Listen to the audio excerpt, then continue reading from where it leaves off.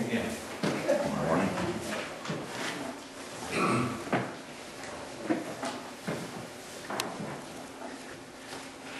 For those of you who might be watching on television, or maybe even on the internet, we are in our fifth week of the study of the story about God's upper level plans and how we on the lower level are walking and dealing and trying to understand God, and then how it's applying to our own story and our own lives. And today we're at Mount Sinai, and the children of Israel are encamped at the mountain, and there some things happen. And I'm not sure, you gave me 40 minutes. We'll see what happens from there.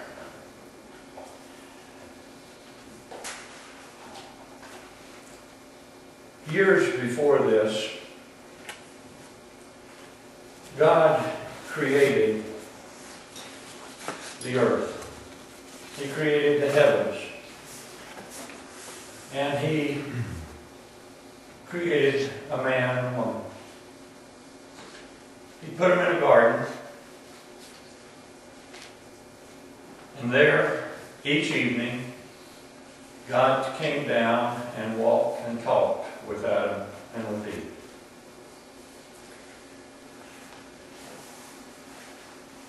Sometimes interesting to try to think and go back in time and try to figure out how that happened. How did God walk and talk with Adam and Eve?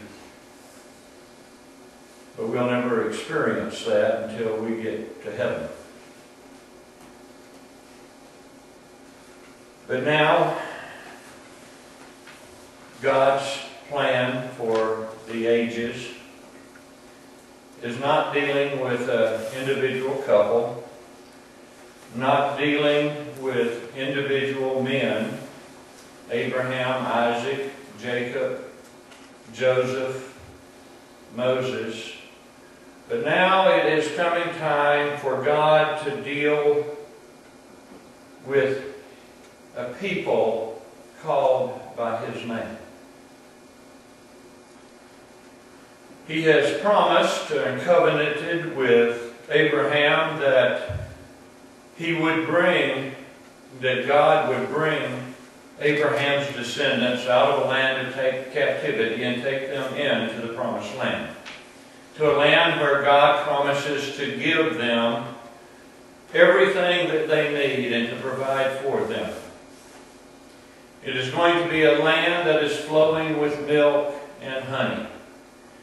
And we'll see next week that it's a land that when they harvest the grapes, it takes 2 men and 1 pole to carry just 1 clump of grapes.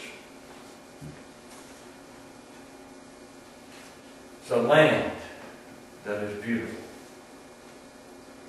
It's a land that God owns. It's a land where God has chosen to put His name. And it's a land that is full of people now that are living in sin. And God is taking His chosen people into His land because the iniquity of the Amorites has come to full fruition. And it is time for God's judgment to occur against the people that have profaned His land. So God has brought the children of Israel out of the land of captivity. He has taken them to Mount Horeb, to Mount Sinai, the same place, just 2 different names. It's a place where God spoke to Moses and called Moses to be His servant and to lead His people out of the land of their captivity. And now they are camped at that mountain. And God speaks through Moses, and He says to Moses, Moses, I want you to tell my people, the ones that I have redeemed with a strong right arm, I want you to tell them how they are to live in relationship with me. And Moses, we're going to talk on this mountain. And rather than a bush burning, the whole mountain is going to be consumed in a fire, in a cloud, in magnificence as God comes down to speak with Moses. And His people, the children of Israel, are going to see God on the mountain. Not in a physical form, but they are going to see the manifestation, the glory of God as He fills the mountaintop.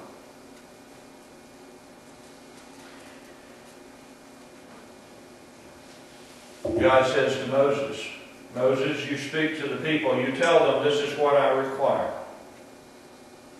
And all of the people shout, all that God has said, we will do.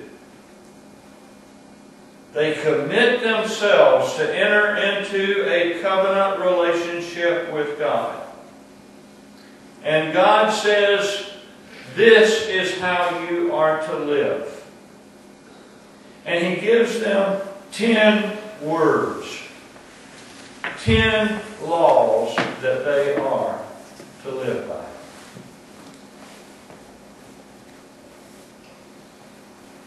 These laws come from God Himself. The original laws were written by the finger of God on tablets of stone. And Moses receives those laws, and Moses hears those laws, and Moses understands those laws up on that mountaintop.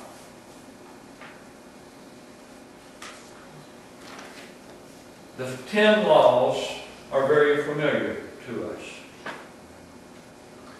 There are 4 laws that pertain to God. 4 specific commands that God gives, reminding the people of who He is and what He has done for them. The 4 laws are, number 1, that they shall remember Him. They shall know His name. They shall not make unto themselves any image, any idol of God. Because God is a jealous God. You shall not take the name of the Lord your God in vain. And you are to remember the Sabbath day to keep it holy. You see, as we as men and women living on a lower story level, if we want to live and be able to relate to God in the upper story level, we need to put Him first in our lives. The vertical relationship has to be established. It has to be firmly grounded. Nothing can come between myself or ourselves and God. Anything that stands between us and God interferes with our relationship. God is a jealous God. He wants to be first place in our lives.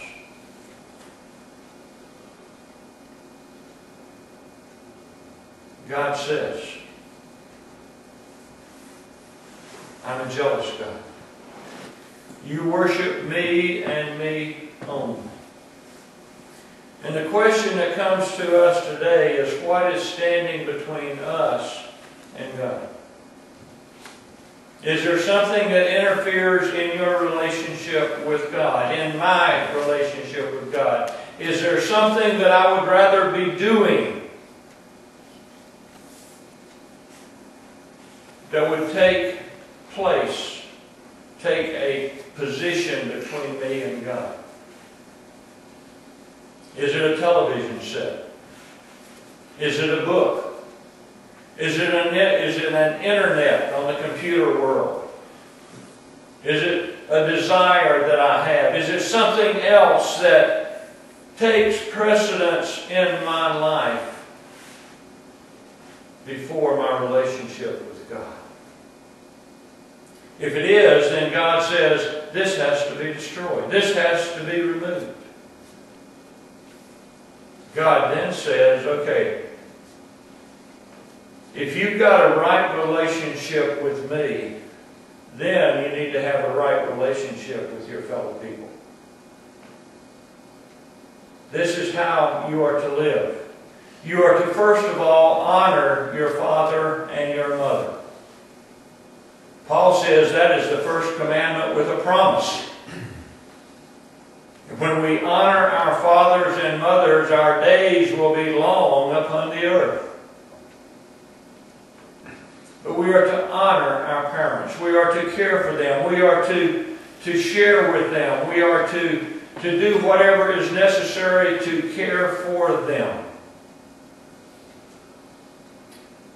Not only are we to honor our parents, but we're also to live in a right relationship with the people around us. That relationship means that we are not to kill.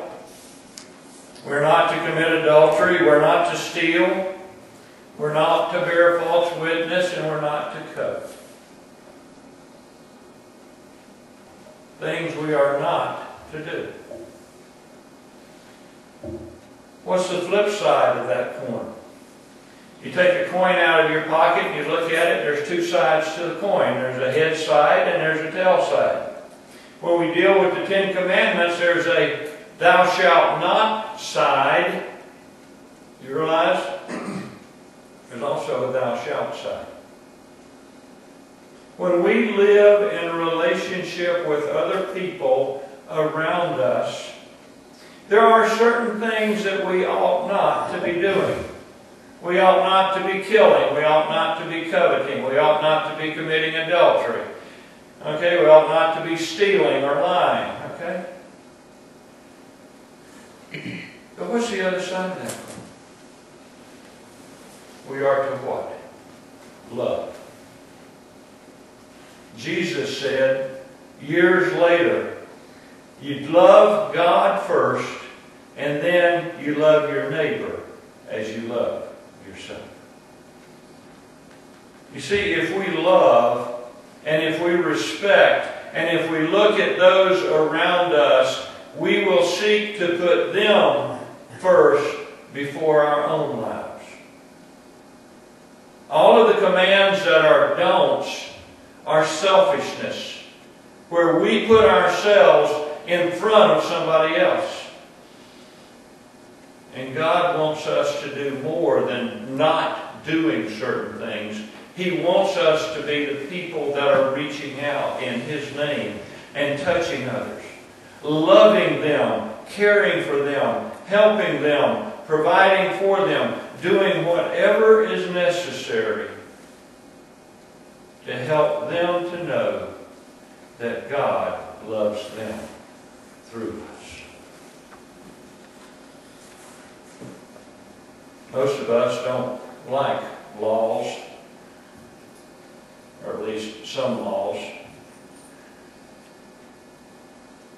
Laws are there to be obeyed. But you know, when you disobey a law, you get in trouble. I talked to my daughter last week. She had her speedometer set at 80 in a 75 miles an hour zone. The policeman clocked her at 83. She got a ticket. Rules, for many of us, are made to be broken. This doesn't pertain to me. Oh, I can do this and I can go a little bit above the speed limit and nothing's going to happen. Or I can do a little bit more than discipline my children. I can take it a step further. Laws don't apply to me. But when we're dealing with God, God says, from His upper level story, this is how I want you to live as my people. I want to have a relationship with you such that when you are right with me, you are at right with all of the world. You're at peace with the world. Your neighbors, you are at peace with them. Doesn't matter how bad they might be. Doesn't matter what they do. But you, if you're living right with me, you're going to be at peace with them.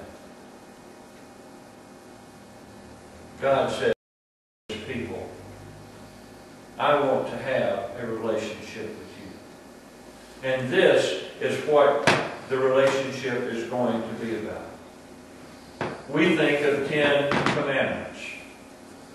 But there are actually 613 laws in the Old Testament.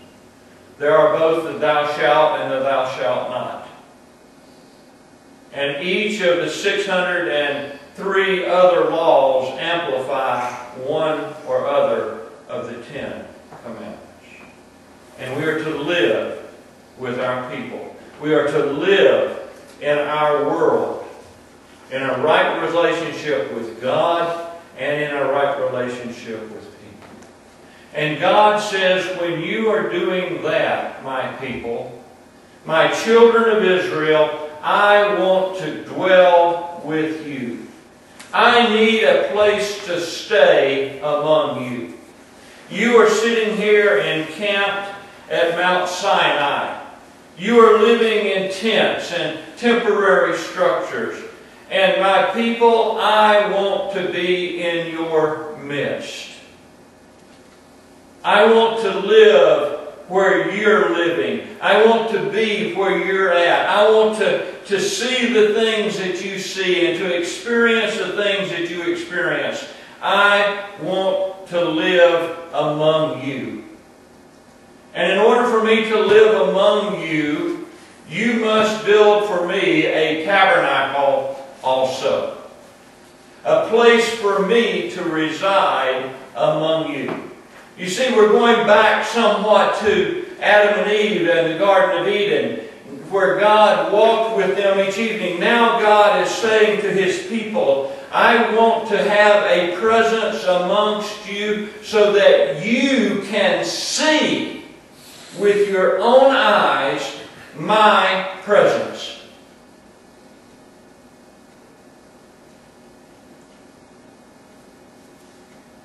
None of the other gods of the world that people worshipped wanted to have a presence, a living presence among their people. Because there are no gods. But God says, I want you to build a tabernacle for me. Tonight, when we come back at 6, we're going to talk about that tabernacle and all of the things that were in it and how all of that represents different things that, as we think of it in the New Testament light.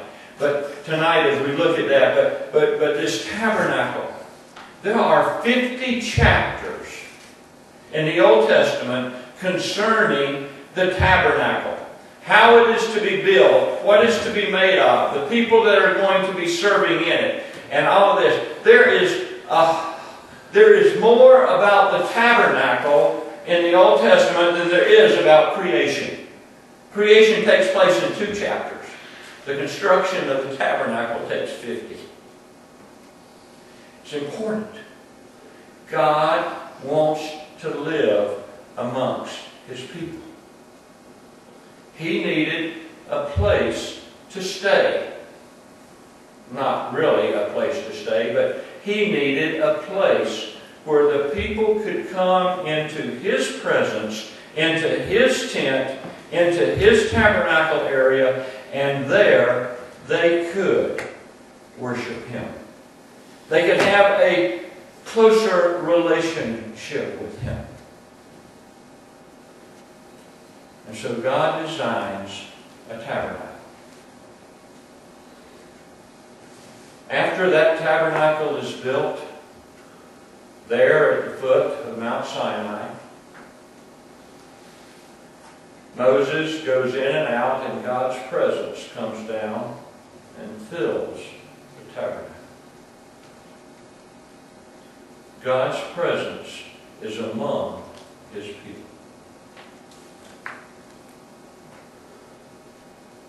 Today, God's presence is also among his people.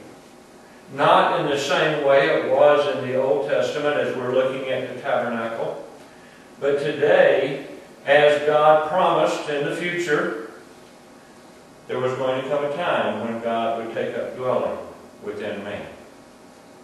We, today, are God's tabernacle. As the Holy Spirit dwells within us, God is dwelling within us, and we have close communion with the Father. We have a closer communion with God today as far as Christianity is concerned than the people of the Old Testament did. They had a place that they had to go to meet God. We don't have to go to a place where we can meet God right here. We can talk to him. We can share with him. But God says to his people, I am entering into a new covenant relationship with you, and this is how you are to live. These are the rules that you are to follow. This is how you are to live in a right relationship with me and with your fellow man. And the tabernacle is going to be my physical presence in your midst. And there was a cloud that came out of that tabernacle that sat above that tabernacle. During the day it was a pillar of cloud. During the night it was a pillar of fire, so that the camp had light. But God was among his people. And we will see as we look next week at the wanderings in the wilderness, that every time God wanted his people to move, the cloud rose up and began to move. And everybody would pack up and go with God. God was in the midst. 6 tribes went before the tabernacle, and the priest carrying everything, and 6 tribes followed. God was always in the midst. Whenever they camped with 3 tribes on each of the 4 primary sides of the tabernacle. So God was always in the middle of his people. Always visible, always working with them, always caring for them and providing for them. And not only could God provide and care for his people, but he could also hear his people and what they were saying. While Moses is up on that mountain, God hears what the people are doing down below. Moses had been gone for 40 days and 40 nights, and all of a sudden the people say, hey, where's God? Can you imagine that? Can you imagine? People are camped out at Mount Sinai. There's fire. There's glory all around Mount Sinai. Moses is up there. And it's evident that God is on Mount Sinai, and the people say, where's Moses? Where's God? Let's make an idol. Let's make an image so that we can worship the gods that brought us out. I cannot imagine how some people can be so insensitive to God's presence and the mightiness of God that they say, where is God? He doesn't exist. In the stars, His handiworks, I see. Okay? And I don't remember the rest of that song, but it just came to me. But you look at it. You look at the mountains. You look at the heavens. I go out each morning and I look up at the sky as I'm getting ready to go to work, and there is Orion high above me. And Orion is kind of standing up right now, but when Jenny and I were dating, we were dating at KU, and we would sit on the front steps of Dalfoot Scholarship Hall, which was where Jenny was living when we first met. And we would sit and we would look, and I remember however many years ago that was, looking up at Orion, and Orion at that time was laying on his side for where we were sitting at now. But every time I walk out and I look up at Orion, and I remember what Jenny and I talked about and what we did sitting there on the steps of the Dalfoot Scholarship Hall looking at Orion. Boy, you cannot, I don't know how anybody can look up and not recognize that there's a God among us. That God cares about us as a people. But even though God is in the midst of His people, so too God recognizes that there is a sin that separates us from Him. God recognizes that you and I are human beings. You and I have a will. You and I can choose to obey God's laws, or we can choose to disobey. We can choose to walk with Him, or we can choose to walk apart from Him.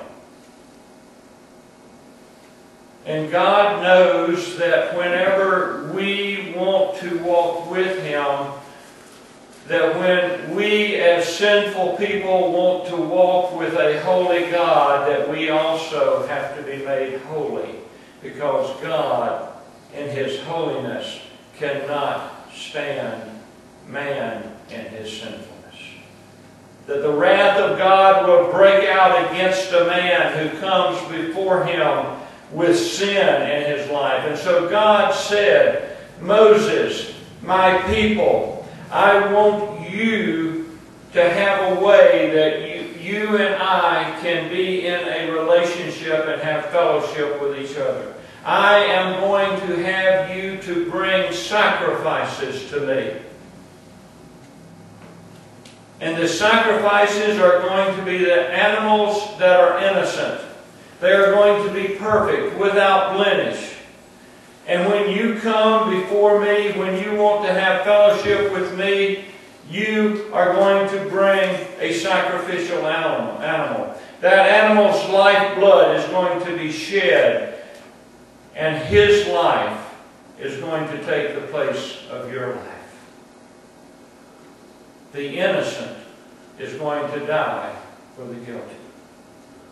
And throughout the time that God and His people had a physical relationship in the Old Testament, there was this idea of sacrificing of the innocent for the guilty so that a relationship could be maintained between God and His people.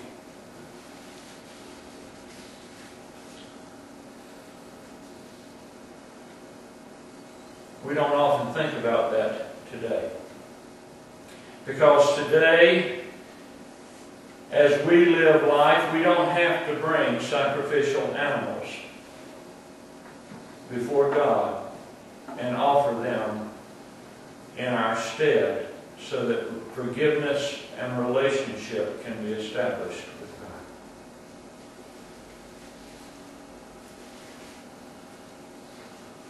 In the Old Testament, as the people brought sacrifices, and even in the New Testament up until the time of Jesus, as they brought sacrifices, there was a ritual that they went through to sacrifice that animal. It was something that caused them to stop and to think about what was happening. Because when they chose to bring a sacrifice to God, when they chose to seek to enter into a relationship or a renewed relationship or fellowship with God, they had to first of all go out into their fields. They had to walk among their flocks, and they had to look for a lamb, a sheep, a goat, a bull. And when they found one, then they had to closely examine it to make sure that that bull or that sheep or that goat or the 2 turtle doves were perfect, that there was no flaw among them. Then they had to take that animal and they had to lead it to the place where the sacrifice was going to be taken. They had to walk with that animal. They had to go to the place where the sacrifice was going to occur. Then they had to lay their hands on the head of that animal as they came to the time of sacrifice. And they had to identify with that animal. They had to symbolically transfer their sin to that animal. They had to identify with that animal as that animal slowly died. Because there was a knife stuck into the throat of that animal. And the lifeblood slowly drained from that animal's life. The lifeblood was caught in a basin which was given to the priest, who then offered it on the altar. Then the worshiper had to cut up that animal. Part of it went to the priest, part of it was placed on the altar, and in some instances part of it was kept by the family that offered the sacrifice. You see how much an individual had to identify with the animal that was being sacrificed. Today we just come in and we put money on a plate. Okay? We don't think too much about sacrifices and offerings. But there was one final sacrifice. The book of Hebrews tells us that the sacrifice of the sheep and goats was not permanent. The sacrifice of the sheep and goats, in order for a relationship to be reestablished between man and God, that there had to be something more than the death of a sheep or a goat or a bull. That it had to be a sacrifice of an individual, a perfect sacrifice. And that is what Jesus did for us. The sacrifice of sheep and goats was temporary. It brought about a temporary forgiveness of sin, but the sacrifice of Jesus years later brings about a perfect redemption, a perfect forgiveness, a forgiveness that lasts for all eternity because it was His blood that was shed on our behalf. We must always remember that as we deal and seek to have a relationship with God. When Jesus died and when He gave the Holy Spirit came to take up residence within our lives. And so as Isaiah prophesied, there was going to come a time when the old covenant would be passed away and a new covenant would be instituted. But right now we're still looking at that old covenant, but we have the assurance that that new covenant is present in the life, death, burial, and resurrection of Jesus Christ. So as we look at the story, we see that God always wants to have a relationship with His people. He wants to have a close relationship. He wants to be in our lives and part of our lives, and sharing with us in our sorrows and in our sadnesses and in our joys and in our happiness. God wants to be with us. And the only way that we can be with Him is because the lower story is brought to meet the upper story through the sacrifice and the forgiveness of sins that is brought about by sacrificial animals. God instituted a new covenant with His people at Mount Sinai. He carried forward the covenant that He created with Abraham, Isaac, and Jacob. And now He has made His covenant with a people that are to be a holy people, that are to walk with Him and talk with Him and live in accordance with His rules, so that they can be a light to the world. That's His story. That's our story. And today in Jesus Christ, He wants us to be a light to the world. We're going to stand and we're going to sing hymn number 295, Near to the Heart of God. And as we prepare to stand, let us bow in prayer. Father,